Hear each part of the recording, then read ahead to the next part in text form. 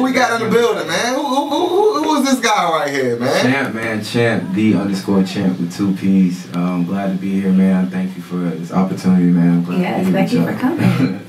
That's what's up. That's what's up, man. Yes, sir. So let's get right into it, man. Why you here? Why are you here right now? You know what I'm saying? I'm putting you on the spot. Why are you? What brings you to the Awake Report? Well, what brings me to the Awake Report, man, is I want to I want to, you know, just start taking more opportunities and, you know, actually making something out of them, man. And, you know, it's like at the same time, the same movement that I want to do with my music. You know, I just want to inspire everybody, you know, to chase their dreams and to do what they want to do and to at the same time be themselves, man. So that's really why I'm here. That's actually like, you know, my whole mindset behind it. So.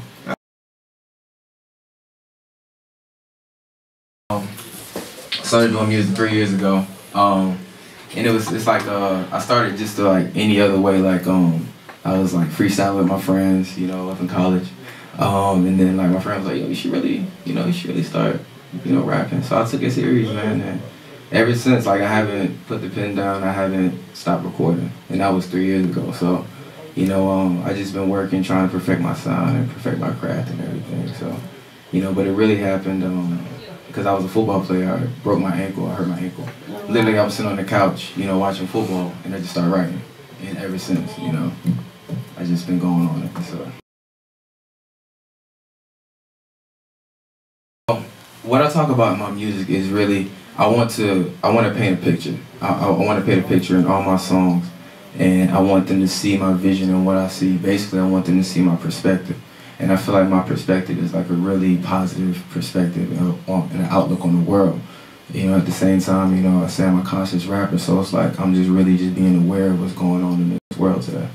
And you know, that's really my whole. When you listen to my music, you're gonna hear a lot about.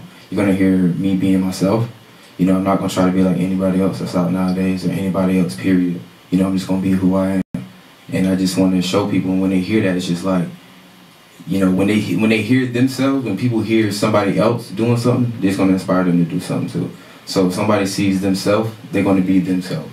Right. You know, and it's a huge responsibility that I feel like I'm putting myself up under. But you know, it's something that I feel like I'm willing to do. You know, because I feel like that's what we need nowadays. You know, somebody who can inspire and somebody who's going to give you a positive outlook on life.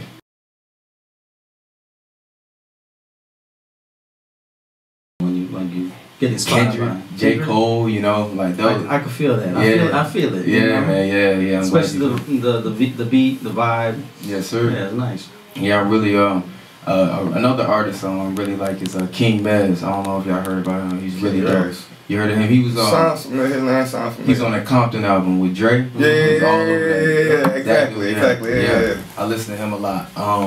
But yeah, really I don't listen to a lot of too much mainstream no more. You know, I just really listen to local, underground, and just real artists. You know, and real underground artists. So that's really where I'm at, and I get my inspiration, but of course from the greats. You know, J. Cole, Kendrick, Kanye. Definitely. You know, those are like my idols, my top 3 idols. So. Okay.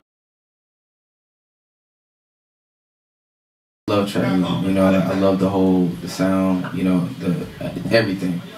But it's just, I just feel like what's going on with trap music is not really helping nobody. Okay. You know, it's like, okay, yeah, you do wake up, and it's most trap artists that they live the life that they rap about.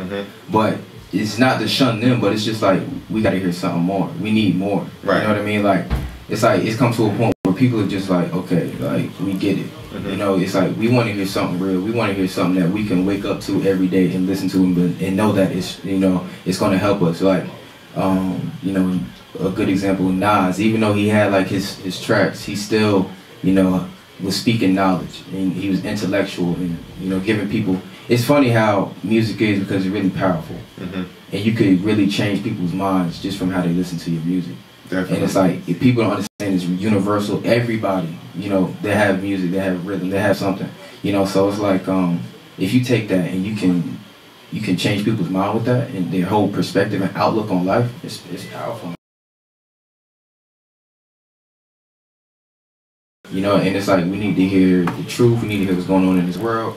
We gotta. I think about people's kids when they listen to my music. You know, I think about because they're the future, man, and it's like you got to think about what they're gonna be listening to. If they listening to some "I'm in love with the Coco," they're gonna think that's what life is about. Definitely. So it's like you just got to be real and just be transparent, and you know you can't just think on the surface level. You got to get into it, and you got to really think about the future. To make your music timeless, and to really think about other people when you make your music.